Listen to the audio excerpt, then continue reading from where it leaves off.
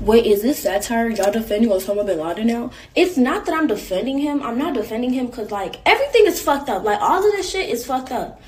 But I'm not about to sit here and act like he's just the worst person in the world when America has literally been terrorizing people since the beginning of history.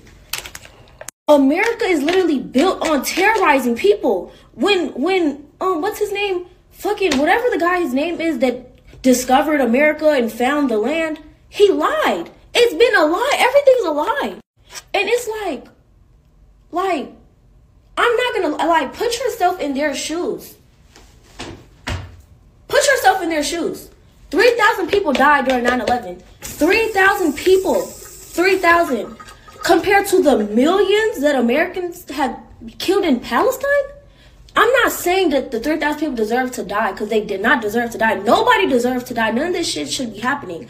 But at the end of the day, it's happening, and we have to be real about the situation. Like, and then it's like, okay, defending Osama bin Laden, and we're supposed to be defending America for giving them our hard-earned money to kill people for like, what? That don't even make, like, I'm so pissed off right now. I don't even understand. Like, oh my God, like, I'm so fucking mad, bro. And I'm mad because I can't do nothing about it. Like, what can we do? What can we do? Oh my God.